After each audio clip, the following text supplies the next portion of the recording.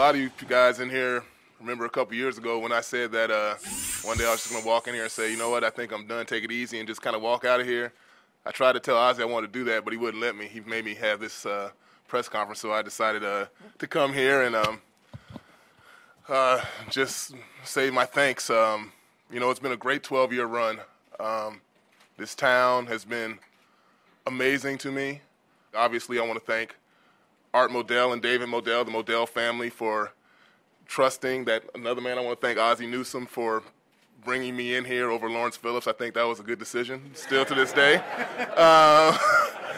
You know, I'd like to thank Brian Billick, John Harbaugh, Steve Bisciotti, everyone in this organization who has been, you know, the crutch for what all players, we all lean on everybody in this building, from Ed Carroll in equipment to Bill Tessendorf in the back. And I just want to say that I could not have done all the things that I've done on this in this career here if it hadn't been for these guys. So I want to thank you all as well. I guess you kind of want to know what made me decide that it was time to go. I'm sure someone asked me the question. I might as well go ahead and get it out right now. You know, when you play football as long as I have for 22 years and you play at a high level, it's really difficult that when you know that injuries just won't let you play at the level that you all and myself expect me to play, it's really difficult mentally. Could I have still gone out there and played? Yes, probably, and still done an adequate job, but in my mind, I wouldn't have been helping the team as much as I needed to, and it wouldn't have been good for me. And right now, I just want to see all the young guys, you know, Jared Gaither, Adam Terry. I'm going to still stay around here, commit to helping these young guys get better because, you know what, I'm a Baltimore Raven for life, obviously.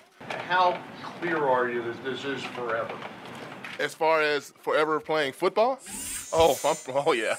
You ain't got to worry about me coming back. That won't be happening. You know, that's why it took me so long, really. I mean, I knew probably I knew at the end of last season that I probably wasn't going to come back, but at the same time, when you make a decision like that, you need to give it time. You don't make that decision just on a whim.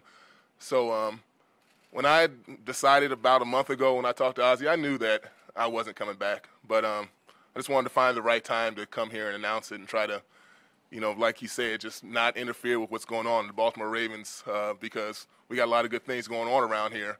And I just kind of wanted to be a side note to it. You know, it's a mixed emotion, honestly. There's a huge part of me that still is going to miss playing football. There's no doubt about it. Like I said, I've been doing it for 22 years. But at the same time, I realize that it's time.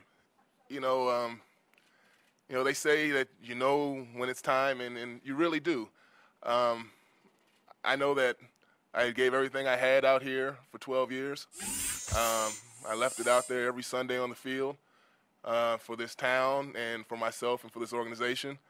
And I can look back and say I have no regrets on how I played and, you know, what I did out there on the field. So, you know, I'm a little bit kind of like I wish I could come back, but at the same time, it's like, you know what, you did what you had to do, and it's time to move on.